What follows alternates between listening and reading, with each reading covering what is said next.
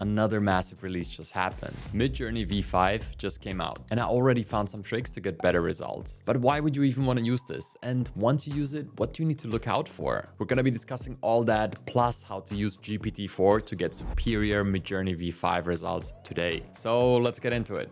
So first up, I need to tell you that only paying Midjourney members have access to this. But if you're a paying subscriber starting at $10 a month, it's quite easy. You just go into Discord, say settings, and now you can change your model. This is the most comfortable way to interact with it. Otherwise, you need to include --V5 at the end of your prompts. But why would you want to use it? Well, simply put, the biggest reason to use V5 against V4 right now is a desire for more realistic images. Concretely, humans. They finally fixed the hand situation, so sometimes you still get an extra finger, but it's not a catastrophe every single time anymore. Also, the photorealistic qualities of this thing just went through the roof. These pictures look as if they were taken with a real camera. Like they're 95% there, with great skin texture and proper hands, and even details like teeth now being properly represented because they trained this new model to do exactly that. You can start using this thing to replace models right now. But the more realistic settings that are baked into the system are not everything here. Overall, you can view V5 as more of a pro model than V4 was. You need to go more into detail to get better results. So as opposed to GPT-4, where it got smarter and it got a little easier to prompt, this moved in the other direction. You can get better results, but your prompts need to be better. And here's one of the biggest changes. No more prompting with keywords only. At least I don't recommend it.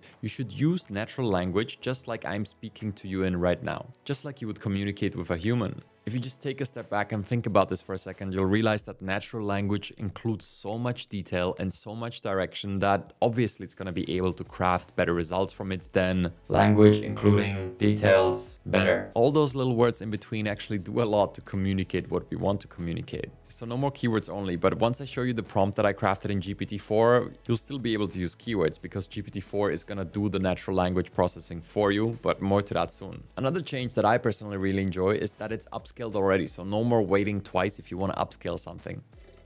So if I just generate a cat with a hat right here, right away you should be able to see how realistic these are by default without me including anything like photorealistic or aperture. All I asked for is a cat with a hat, and I got photos of a cat with a hat. So yeah, I just realized these photorealistic capabilities are baked in now. And as I mentioned, the upscaling is super fast. So in real time, I'll just click U1, meaning upscale 1, and without even finishing my sentence, the thing is done.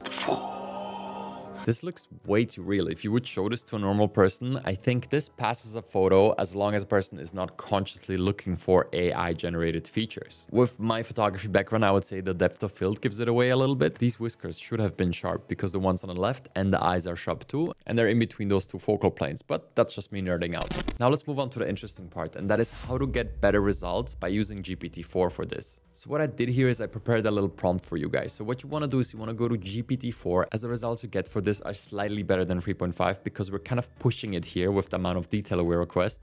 And you will be able to simply copy paste this from the description of this video. But essentially it makes GPT-4 act as a stable diffusion photography prompt generator. And then we specify the input and the outputs. So we input a visual description and it outputs a detailed paragraph that I can copy into my diffusion model. Include a variety of photography related terminology, including the description of the exact Zeiss lens. So I specified a brand here because that's my favorite look, and that's also a lot of the equipment I use around here because I just love that sharp look. It looks very professional and very premium, very luxurious, and this is what I want for my images too. But you can switch this up to any brand. You could even say iPhone lens to imitate photos a normal person would take in their everyday life. Either way, the prompt continues. And most importantly, a detailed description of the volumetric lighting. So if you didn't know, volumetric lighting is a term that I borrowed from my background in videography and cinematography, and it's what some people refer to as God rays. Essentially, this diffused beam of light in the background of an image. Again, you can change this for a different type of lighting, but I really enjoy this in my images, as in combination with the Zeiss lens, it makes it epic and luxurious, something I really enjoy in my images. And then we end with, now write me a clear and concise natural language visual description of the following. The natural language part here is very important because, as I said, it doesn't want keywords anymore. But the cool thing is I could go ahead and use keywords to describe this now because I have a prompt generator. So let's do this. And my idea here is let's generate some prompts that recreate items in my room. For example, there's this ship inside of a bottle right on my table. So let's try and recreate the epic version of this inside of Midjourney V5. Okay, so all I'll do here in the end is say ship inside of a bottle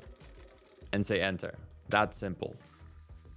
And what it does is create a detailed description of my scene, including a specific lens. And I'll squeeze in this little tip. The lens here has become increasingly important as these outputs are very realistic. Just like in photography, one of the main things that influences that look is your lens. So there never has been a better time for you to learn a little bit about photography. And although I would love to sit here for a few hours and give you a basic lecture, because still I'm so passionate about all this camera stuff, I'll make it simple for you. And I included 2 resources in the description that will give you a basic overview of lenses. Okay, so look over here, Sigma is one of the main manufacturers of lenses. And they have this fantastic page which shows of different focal lengths. And focal lengths are essentially how wide your shot is. That's all you need to know. And whenever you want a specific look, you can simply look at this page and pick this millimeter number right here and switch that out inside of your prompt. Now, if you want to get even more advanced, you could pick specific lenses. And a good way to do it is by going to the website of bnhphotovideo.com. And when you go to photography and lenses, you can pick from all the different brands. So just pick SLR lenses because there's the most variety there. And then we'll do something most people won't do. List from high to low. We want the most expensive ones, right? And right here, you already see that it actually shows the Zeiss Otus lenses, which GPT-4 picked by default. I mean, how smart is that? And the Otus lenses are very well known for portrait photography. By many people, they're considered the holy grail of portrait photography because they're super expensive, super sharp, and GPT-4 already uses them. But you could just look at this bundle, and here in the description, you have all the lenses in the bundle. So I could just copy this 100mm. And again, here I would just check, 100mm is really zoomed in. Yes, that's kind of what I want with my ship inside of a bottle, right?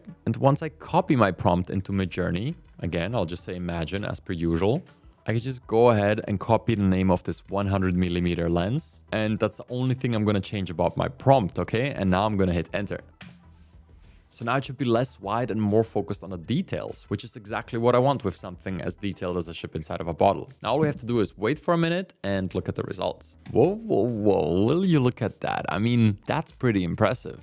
Look at that, that looks so realistic. This could easily be a real photo. Now given, I could have included a lot of specific details to make it look just like this. But honestly, I just wanted to see what Midjourney plus GPT-4 would come up with. Okay, and to round this out, I just want to do one more because I know in V4, this prompt always generated an image of something very cartoonish looking. I'll just say AI YouTuber at his desk. And funnily enough, it actually uses a lens that I typically have on top of this camera, the Zeiss Otus, but I usually have the 40mm. It really went hard on this description. So let's see what we get here. And I'll just switch this to the 40mm and hit enter. Oh, wow, look at this. Okay, given there's many details which are messed up, like what is... Like Midjourney developed some camera prototype that I've never seen before. But look at this guy sitting at his desk. And the hands are not good, but they're also not terrible. They used to be just terrible, right? Okay, so that's it. If you create some amazing images yourself, I want you to join our Discord server and share them with the community. Me and many others in there are posting their creations and discussing what is going on in the AI space on a daily basis. And if you want to get even better at Midjourney, you should check out this video because it will teach you the ultimate hack on how to get the most out of it with just one keyword. See you there.